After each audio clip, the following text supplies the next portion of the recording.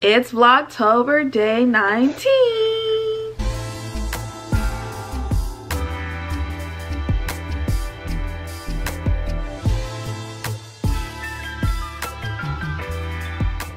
Hey world travelers, welcome back to my channel. If you're subscribed and if you are new, welcome to the world of Wiz.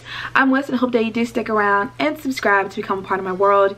Today I'm bringing a requested video. It's a tips for traveling with a child / children. So stick around if you are a parent, if you are a raisin. You know I call whoever's raising a child their raisins. This is a very great video for you, or if you know anyone who has children and needs, tips when traveling with children, you can send them this video, okay? So without further ado, from one flight attendant who has seen and experienced a lot in the past 5.5 years, who does not have children, here is a great video for you all. My first tip for traveling with children would be to bring that stroller. Okay, bring the stroller. It is free to gate check your stroller from gate to gate, and you will have advantages to pre-boarding. That means, the gate agent will, board the first class folks, and then they will say anyone who needs any additional time or anyone traveling with children or infant using a car seat or a stroller, this is your time to pre-board. Use that perk of having the stroller and having a child to pre-board. Once you walk down to jet bridge, you collapse the stroller, you get on the aircraft. The flight attendants can even help you get situated to your seats. You put everything up and you handle your child or children, okay? Do not deal with the stress of holding the baby, holding a diaper bag, rolling, a rollerboard, rushing to get from gate to gate. I have seen mothers, fathers, parents, grandparents just stressing themselves out with just holding a child and not having a stroller, or even worse, holding a car seat and not having a stroller. Like, I've held several car seats in my life. I don't have any kids, but them car seats with them kids in them are heavy, okay? So do yourself a favor and gate check them. Another tip that I would have for you is to not have a one shoulder type of diaper bag. Bring a backpack style type of diaper bag. Have your formula, have your diapers, your wipes, a change of clothes, whatever essentials, a pacifier, a chewing toy, like not a chewing toy, but a teething toy, have an interactive book, a blankie, socks, something, whatever it is that you put in your diaper bags. Have a backpack style, because I've seen so many parents just struggling with a one shoulder type of bag through the airports, with the baby. It's stressful, and then the bag is literally at their wrist. They're trying so hard to get it together, and they're seated towards the back of the plane and they are struggling, and that's when I rush and help them out. My next tip would be, if you don't want to bring the stroller and you rather deal with like a carrier, a body carrier for a child. I'm not a mother, so once again, I don't know these technical terms.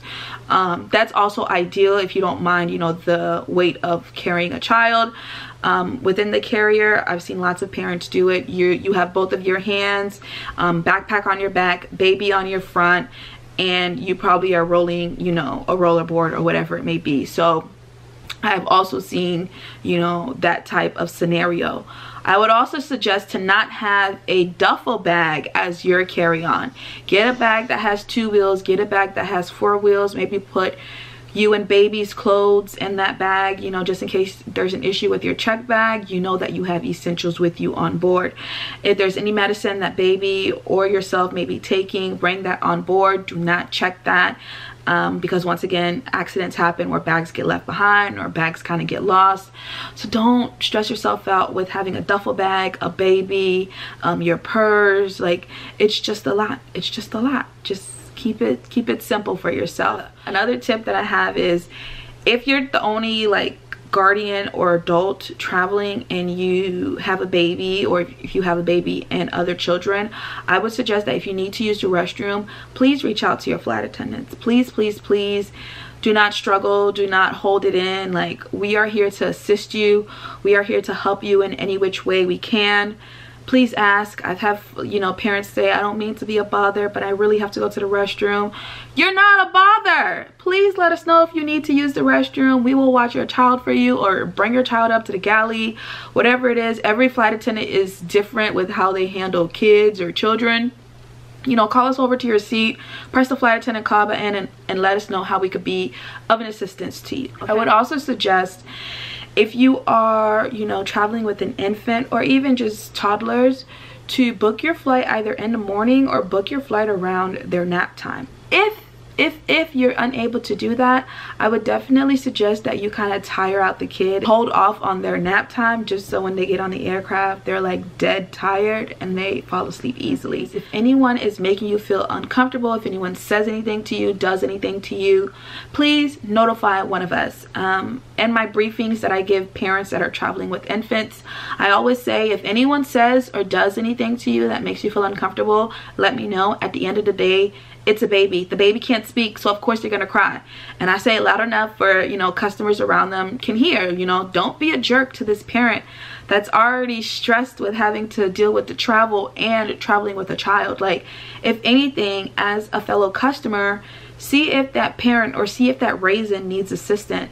See if you could give a helping hand. See if you can grab a bag that's in the overhead bin for them. See if you can pull their bags down, you know, when they're getting off. See if you can help them put their bags up when they're boarding. See if there's anything that you can do instead of making snarky remarks, because I've seen and heard crazy things happening in my 5.5 years of being a flight attendant. Okay, so don't be that person. Another tip that I would have is, I think I could speak for most, if not all of us flight attendants, when we say the carpet in the terminal and the carpet on the aircraft is not the cleanest. We've seen people throw up. We've seen dogs urinate. You know, we've seen fecal matter on the carpet. We've seen a lot of the carpet in the terminals and the aircrafts. They go through a lot, and they're not deep cleaned regularly, if at all. So I wouldn't put my child on the ground. That's just me. But hey, I'm not a mother. I could only imagine how it is when you need a break and you need to put the child down for a split second. Okay, my next tip would be, if you are going to be on a longer flight, I would suggest buying a seat for the infant so you can utilize the car seat. It's hard. I wouldn't say it's hard, because, you know, parents are superhumans and grandparents are superhumans, and, you know, you make a way. But on any flight that's greater than 2 hours, I think that, you know, your hands would probably get tired of holding the child. You know, it'd be nice to, you know, have, you know, an empty seat next to you, or having the car seat where you could put the child down to take a nap, or put the child down while you know, fix a bottle in the air, or whatever it may be. Having the car seat, having the extra seat, it's great, you know, especially if you could bring the car seat on board, and especially if, you know, no one doesn't sit next to you, you can use that seat in flight. You know, of course, when the seatbelt sign is on, or if we're going through turbulence, you want to secure your child by holding them.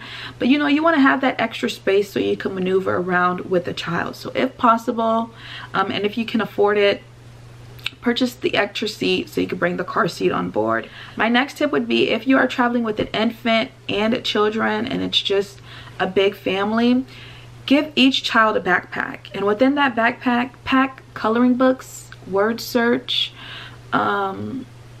puzzles, like interactive books, reading books, pack a tablet, an iPad, pack an iPod, and pack headphones. Pack headphones for children, not the earbuds, but actual headphones. If the child is young enough, maybe you can't use headphones and just keep it at a very, very, very low volume. But if the kid is greater than 2 years old, bring some headsets. I would suggest, if you bring snacks, not to bring any peanut butter or nut products, because there have been, like, there are lots of nut allergies. So bring maybe a Nutella, honey, and banana sandwich. Bring a turkey and cheese sandwich. Bring a breakfast sandwich. Bring chips. Bring fruit snacks. Bring their favorite little goodies, you know, fruit cups, pudding, whatever it is. Bring that to keep them, you know, satisfied, especially if you are going to be connecting or just have a long flight, because the prices in the airport are expensive. Like, super expensive, and not every aircraft has food for purchase, so you just always want to come, you know, prepared. Along with bringing snacks for, you know, your younger kids. If you're traveling with an infant, I have seen mothers bringing their, you know, their breast pumps so they could pump even if they're not with the kid, you know, and then they also breastfeed on the aircraft. So if you need to breast pump, if you need to breastfeed, handle your business, okay? I have no place to tell you what you can or cannot do with your child and with your body.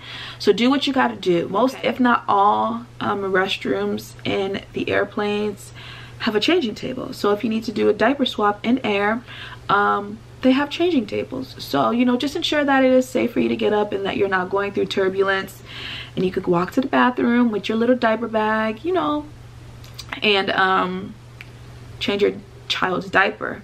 I would suggest that if you double check your seat pockets, some seat pockets have sick bags. If you are doing, you know, a smelly diaper change, bring a sick bag with you, so when you change out the diaper, you can put the used diaper in the sick bag, roll it up, and throw it away in the trash that's in the bathroom, just so it doesn't make a mess and that the smell, you know, doesn't reek, because some of these kids be having poop explosions. I worked at a daycare, I've dealt with all of that, okay? So I know some of them kids, it's very questionable what comes out of them, okay? So that is another tip to have when traveling with kids. And if you are traveling with a big family, if there's any issues or discrepancies with seat assignments, please discuss it with the gate agent in the gatehouse. Before you fly out, download the AIRLINE's app. You are able to see seat selections, and sometimes you are able to configure and pick out your own seats depending on what type of ticket fare that you brought.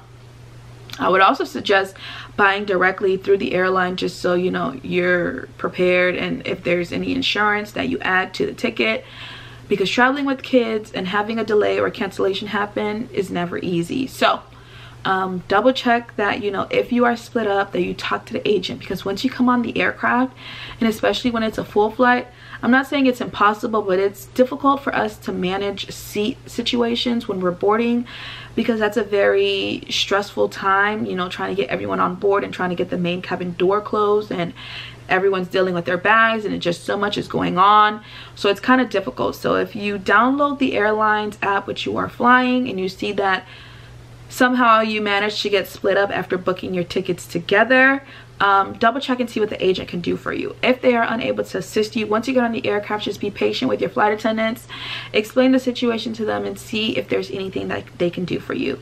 We understand kids should not be sitting with a stranger, you know, you should not be split up with your kids, but sometimes things happen. But, you know, don't be rude. We know you're going through a lot, you know, dealing with all the kids and they're screaming their heads off, but just, you know, approach us nicely, because there's a lot of things that we're trying to do to ensure that the door gets closed on time. So double check with the gate agent. It's easier if they handle it, you know, in the gatehouse. Another tip that I would have is to not book a tight connection, especially if you are traveling with kids, because for the most part, it depends on if you would like to, you know, be seated in the back of the plane, or if you just have a big family and you want to be the last to get off, or whatever it may be, and sometimes you have to wait for your stroller to be brought up. You do not want to be running and rushing, because once you start running and rushing, that's when you leave things behind. And this is going to take me into my next tip. Double check that you do not leave anything behind, such as bankies, blankies, bankies, toys, you know, especially toys that they've had since, you know, memorable toys that they've cherished since they were a child. If you do happen to bring something like that on board, leave some kind of contact information in. I have seen that parents have stitched their phone number in on the blanket, or stitched their contact information on a favorite toy, just so if it's lost, that it could be returned back to the owner. So many times I've seen toys get left behind, blankets get left behind, and I can only imagine how the child feels, you know, because this is like a security item for them, and now that they no longer have it. And sometimes it's hard replacing or reconnecting those lost items with a child or with a family. So just always double check that you are checking your surrounding areas. Double check those seat pockets, double check in between the seats, double check double check that you have all of your items, you have your license, your wallet, iPads, phones, passports. I've seen so many parents that are traveling with kids just be so stressed out and they leave all of that behind. It would be not all aircrafts are equipped with in-flight entertainment such as TVs, so ensure that, you know, if you allow your child to use a tablet or an iPad to download free movies or free TV shows so they can watch in flight, and download quite a few just so that they have options and just so that the content can hold them over until the end of the flight. So world travelers, those are some of my tips that I have for traveling with children. You all let me know if you have children and if you have any of your own tips that you would like to add on to this video. Go ahead and drop a baby emoji to let me know that you watched this video to the end. Don't forget to subscribe, and I'll see y'all tomorrow for Vlogtober day 20. Bye.